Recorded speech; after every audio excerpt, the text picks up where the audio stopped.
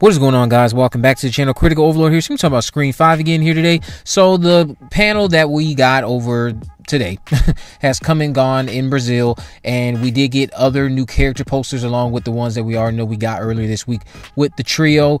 We did also see some new ads start to sprinkle out from people who were seeing this on YouTube. I don't know how they're seeing it. I still haven't gotten an ad like that where they're showing you different footage from the film. We got to look at a new Ghostface mask is going to be featured in the film, like a metallic mask. We did get to see a glimpse, if this is Ghostface, presumably. We got a glimpse at one of the new weapons that we know they've kind of talked about in the past that they'll be using. Ghostface looks like they'll be using a flamethrower to kill someone, and I'll get into a little bit more of what that could be later on in the video. But at Brazil, basically the only thing that really happened was Neve Campbell went on about that letter again. Her and Courteney also were talking about how incredible the young cast were and just how they felt Wesley's presence on the set of the film. And the young cast that we know is going to be part of this, they had little segments throughout the panel. Vince's last name, played by Kyle Gallner, his last name actually got revealed in a new featurette where they were just going on about what I guess makes Ghostface so iconic, what makes Scream so iconic, what makes Scream work, what makes it scary. And his last name, Vince, that being, seems to be Schneider. Now, I know a lot of people are already on the bandwagon also that he might be related to Stu Macher, but now I've also seen people kind of write that off. Well, no, he can't be a Macher anymore or related to Stu because they don't have the same last name. That doesn't really matter when it relates to relatives. I'm sure plenty of you guys have relatives where you have different last names. What could have happened, let's say this is actually a relative of, let's say this is the son of a sibling that Stu had. And what happens is maybe the sibling is very much older. We, of course, didn't hear any mentions of the sibling. And she had a kid around the time of when that stuff was going on. And now the kid's all grown up. And this sibling would, of course, have to be female. Because then now she's gotten married. She has a different last name. So the kid has a different last name. He could still be married to Stu in that capacity, if you want to think about it like that.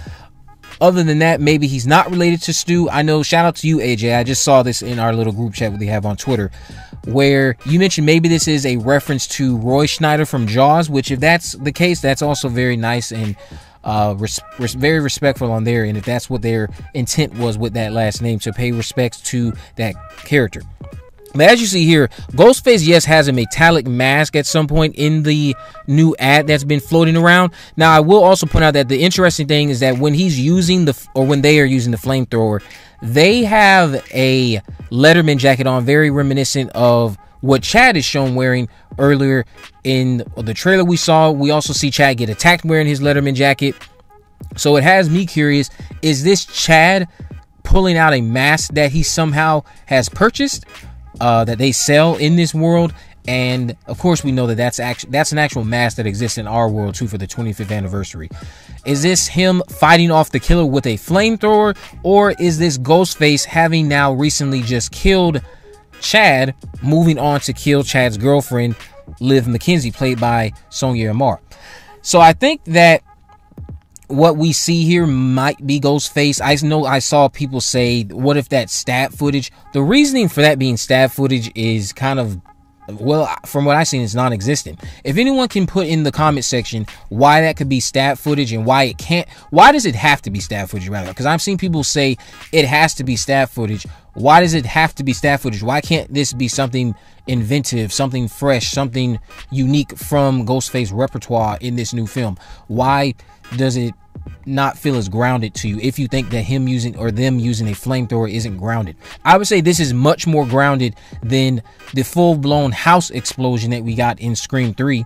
I would say that this is way more grounded.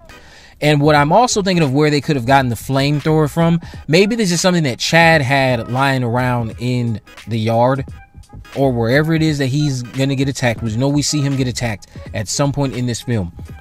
Maybe that's where they got it from. Or maybe when Chad gets attacked, maybe that's at the Macher house or something. Something about where Chad is attacked, I want to say, is where they got this flamethrower from. The other thing I wanted to talk about was, of course, just going into whether or not with that flamethrower, not the flamethrower, but the mask, the metallic mask. The metallic mask, I'm not going to say I'm the biggest fan of it, but if it's something that's just thrown on specifically for the use of the flamethrower and then is discarded, I don't mind that. I don't mind that at all. And it's also important to remember that we haven't seen anything that would indicate that the metallic mask is going to be the dominant mask this time around. I mean, honestly, if that's the case, I'll talk about that in a review, what my thoughts are on it. But I just don't see the Ghostface, the main Ghostface killer, wearing a metallic mask. I see the main Ghostface killer wearing the traditional white mask that we've been seeing predominantly throughout most of the footage we're seeing and other little tidbits that we've been getting ever since the marketing started ramping up on October 12th.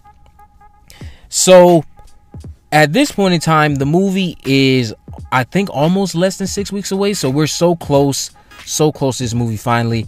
I know, again, at the panel we were expecting a little bit more. Maybe on Monday we will get that trailer.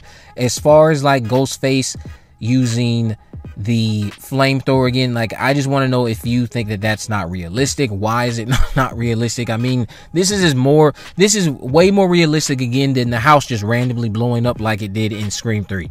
This is much more grounded, not as something that I would say far-fetched. Not at all. I don't think it's far-fetched, not at all.